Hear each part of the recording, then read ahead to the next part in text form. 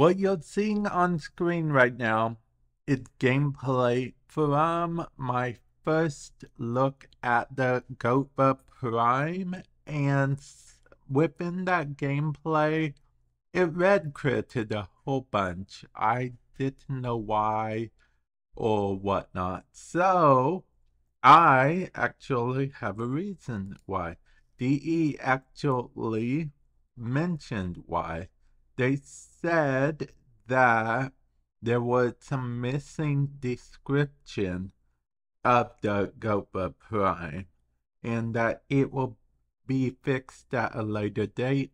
But what it's supposed to read is, in the final days of the old war, long before Cologne rot set in, elite Grenadier commanders carried Gotva Prime rifles designed to protect the surviving Orkan during the Warframe rebellion. Its status effects have a chance to inflict super critical hits. So, yeah, super critical hits.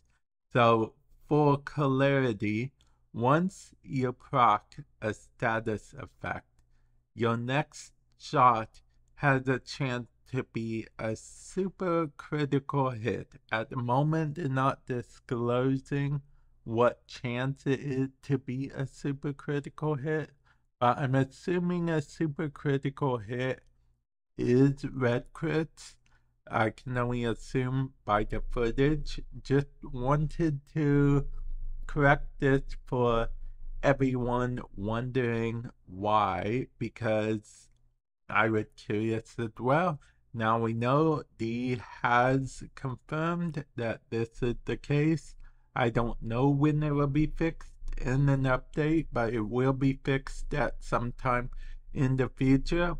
If you were not ever able to get the Gotva Prime as the Twitch drop for TennoCon 2023, I imagine that it will be released sometime in the future. Like I said in the video the other day, the Void Trader usually has stuff like that eventually, because that's what happened with TennoCon 2022's weapon and whatnot. So, or was it 2021? Point is, Void Trader should have it at some point or another. Don't quote me on that, but that's how it's been in the past.